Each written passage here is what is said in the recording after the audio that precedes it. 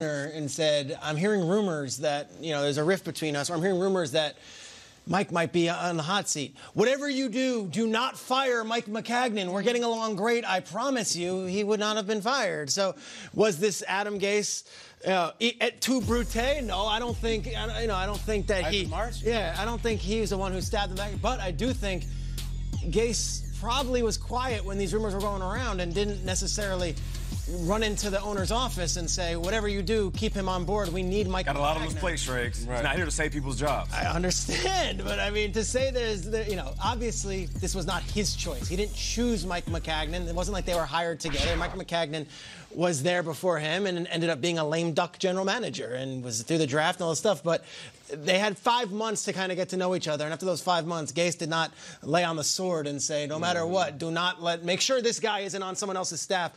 I think if he wanted to, he could have. He didn't, which doesn't mean anything is wrong with that. But let's not say that Gase, didn't go out of his way. Right.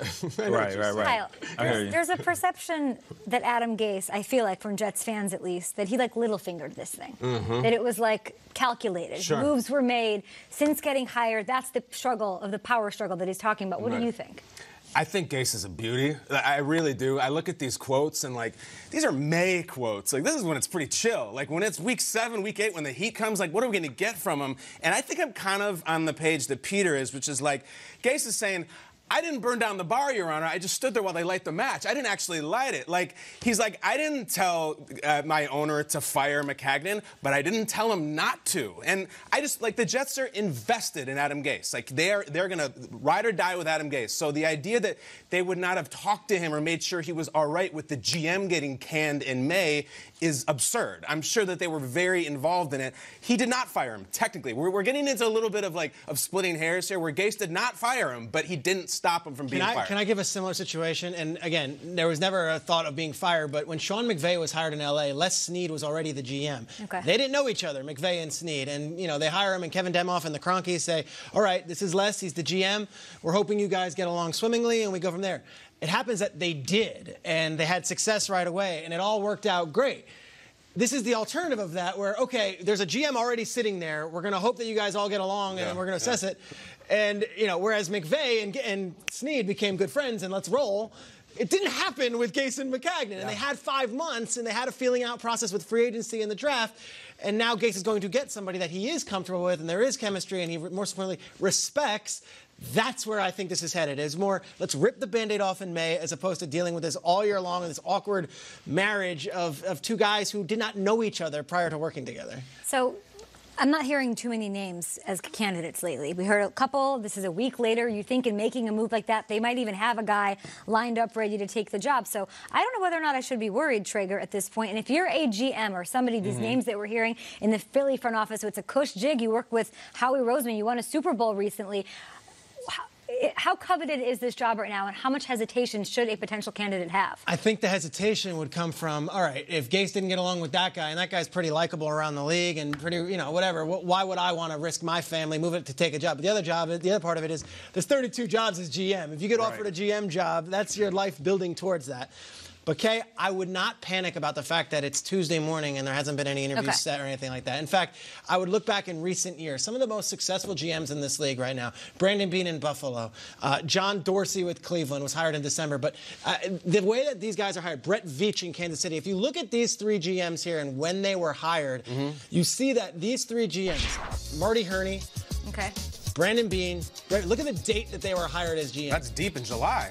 So Beane takes over for Doug Whaley after the draft. Marty Herney takes over for Gettleman in July. Brett Veach in July, right before 2017, July, right before training camp. No one ever wonders, did they miss out because of that? Look at the head coaches, though. You're talking Ron Rivera. You're talking Andy Reid. This didn't start 5 months ago with Adam Gase, guys, right? This started with a failed season last year, and it wasn't just the record. I mean, I think we can all agree, going into the season, how high are the expectations for the Dolphins? Not great, and he had a hand in that. Not great record, not great decision-making, and players, outwardly speaking, in a negative light about the environment that was down there with the Dolphins. I think that's why fans have a right to be like, was this the right move because it's Adam Gase? I don't know if it would be the same if it was a different coach like the ones that it's not Andy Reid, someone who's been around the game forever. I look very simple. If I'm up for a GM job, I'm going to look at some basic things. Okay. Do we have a quarterback? Yes. Now, we're going to have to pay him, but I'd rather worry about that. Do we have talent? Yes. The contract's a little much, but I'd rather worry about that. Do we have an owner who is involved, but not too involved? Yes. As we know for a fact, Christopher Johnson is not interested in being famous. I do think, though, that when you get to the but is how am I going to work with Adam Gase? Is he going to be here in a year? Is he going to be here in 2 years? I recently, over the weekend, had some FaceTime with Chicago Bears. And one of the other examples we brought up, Peter, Pace and Nagy, Ryan Pace and Matt Nagy, there's something to them that is palpable. They have a chemistry. They have a friendship. They live in the same community. They show up to events together. Their wives are clearly friendly. And I think that that translates not just to the roster, to the locker room, to the office. So my only reservation would be, am I walking into a buzzsaw with Adam Gase? And if I don't know him prior, I'm a lame duck or just a Tasmanian devil. You know what I mean? Like, I got to work with them every day. That's my only reservation. Other than that, I think it's a really good gig. Well, you mentioned it. You mentioned a passionate head coach. You have that. Regardless of how you may view Adam Gase, he loves the game. Quarterback. You got a young quarterback, running back. You went down the list. Talented players and all that. I think another thing that makes this job very special, forget about it being New York for a second. Can you win in your division sometime soon? Okay. Is that because of the GOATs retiring? Is that because of other teams not taking that step up? Don't you want to get in early? It's like getting on early on an investment. Then all of a sudden looking down the line saying, you know what, I'm glad I was here in the beginning. Because if you sign with the Jets and this team pans out to be something special and Tom Brady ends up retiring over the next few years, isn't this a good job to have? Oh, not to mention, it's New York City. So, yes, this is one of the most coveted jobs in all of football. There's only 32, but there could be an opening at the end of the season that you have to look forward to. Really quickly before we hit break, what are the players thinking right now? Because it is important what the future holds with these two and the synergy they have. Le'Veon Bell's deal's done. Darnold, franchise Q, are they thinking about this at all? Earmuffs and blinders on. They're focused on the playbook, getting ready, getting better. That's it. Final word, Shrakes? Final word is I was just going to introduce the crowd a little bit to the name that is the leading member. It is Joe Douglas. That is the name you keep on hearing, even now as we head into Tuesday.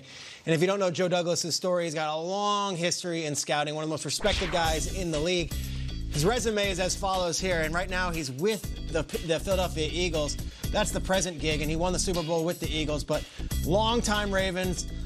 Long time in between all that, he was with the Bears with Adam Gase. Chicago. And that was the key there, and that should be on the resume as well. Connection. So the connection with Gase is why everyone is linking them together. And his name keeps coming up, but the fact is, does he want that gig? And if, like you said, Kay, there will be other GM jobs that come along, and if you're the Prince Charming or the darling of everyone's eye, like, do you take the first one you're offered? Do you even go and entertain that? Is he viewed that way, or is it just because of that connection to Gase that everybody's connected? He is viewed that way. He's viewed very well around the league. The Eagles have cleaned up in the draft. Is it officially Big Joe Douglas? Is that the name we go, or is it just Joe? Big Joe. No, I've heard you call him Big Joe. No. Yeah, he's a big dude. He's a big guy. Yeah. Big, bald, I just want to know. looking guy. Yeah, I like him. Looking guy. Yeah, absolutely. What did you call him? Hulking. A big hulking guy will join our show in just a little bit. Who? A tight end named O.J. Howard. Hey! You're high on the Buccaneers. Absolutely. I carry the stick, Kay. Earth, Kelsey. How about Howard, though? Is this the year that O.J. breaks into the upper echelon of tight ends? And Ben Roethlisberger opening up saying he's sorry. Is that enough to mend fences in Steeler Nation? I love this stuff. I love the Steelers. Keeping us in it, guys. Big lake house photos. That's the soap opera actor. Yep.